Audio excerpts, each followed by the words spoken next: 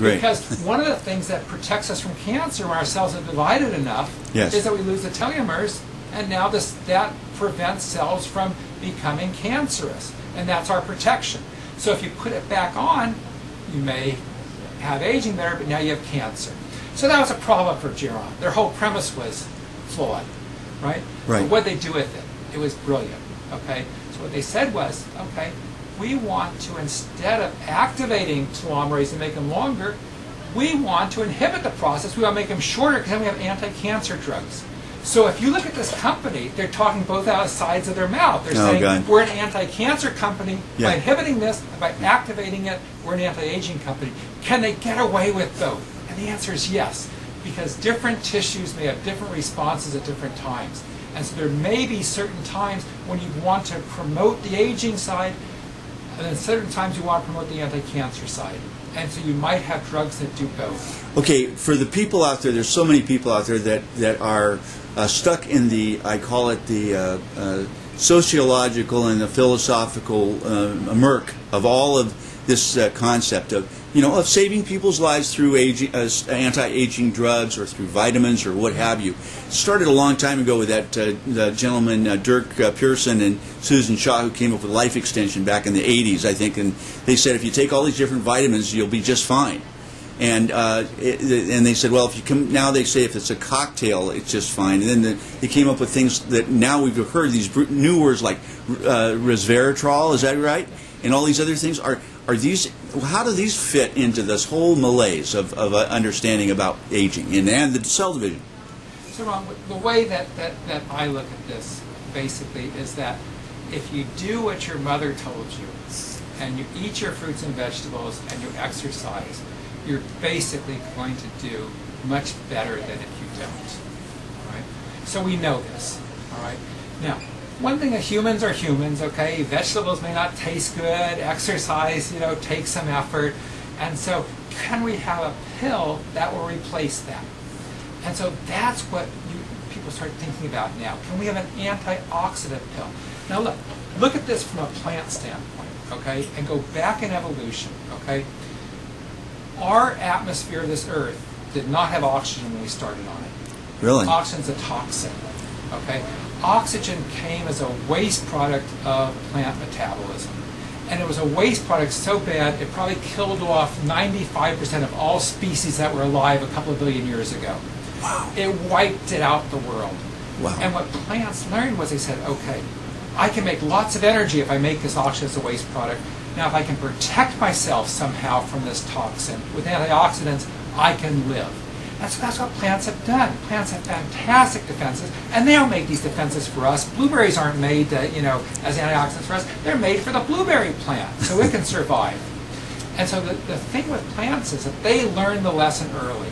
We picked up some of those lessons, but if we simply eat the plants, we can take advantage of their protections. So they have some therapeutic value. So they have much therapeutic value. Okay, now, what are the compounds in there? And do we have to eat the whole broccoli to get the benefit, or can we take a pill? And there's been much interest in what was originally touted as an antioxidant, resveratrol. Okay, but now it's been shown that this compound can activate the sirtuins, and this is a class of proteins that was well spoken of at the meeting. And these look like they're regulators of our metabolism.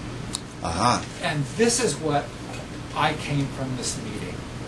Okay, so go back to early human culture. All right, and what were we doing most of the time? Hunting, gathering. Yeah, because we were starving. Okay, that was the problem. Getting enough food was the issue. Okay, and so we went between feast and famine. And at some point, maybe the plum trees all came to fruit, and you had stuff you could eat for about 3 days, and then they were gone. So the body had to figure out how to get nutrients into fat, because fat is the best kind of storage for energy, very quickly. And it devised a way of doing that basically was effective, but made lots of mistakes and created lots of reactive oxygen species that were bad. Unintended consequences. Yeah. The idea was, okay, it's so important that we get enough so we survive the winter. If we have a little damage, we'll try to fix it later. Right. So that's where the fast and sloppy mode. Okay.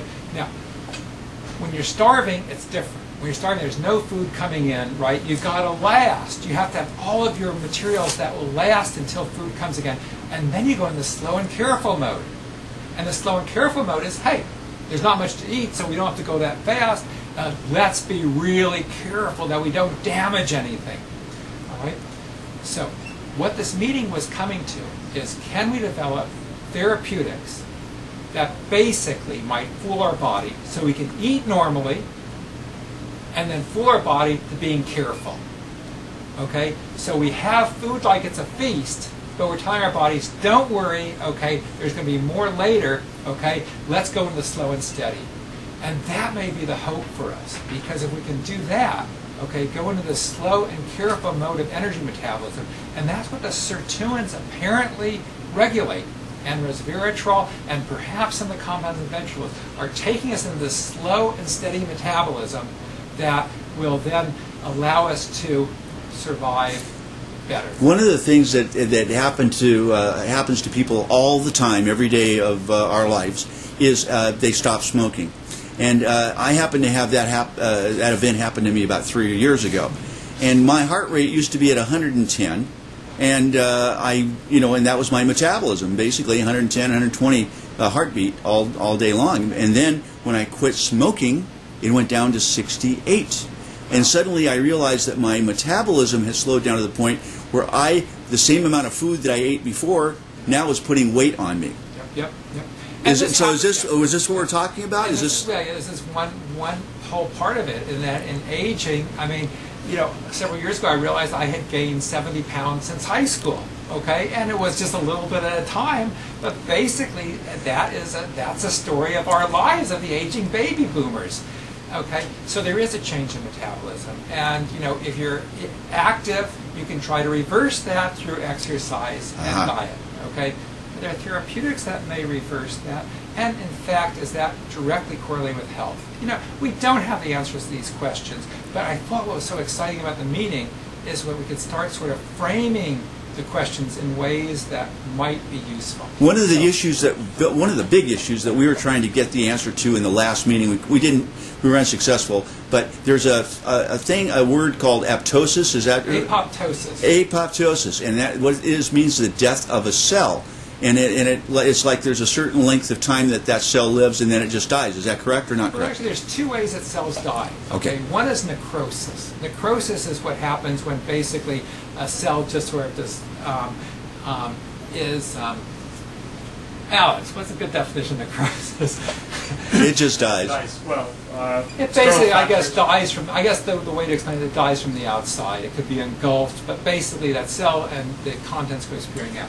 Apoptosis is called programmed cell death. That's a meaningful death, okay? And, for example, the reason that we have separate fingers and we don't have webbed hands is that in development, the cells that would have been between my fingers apoptose.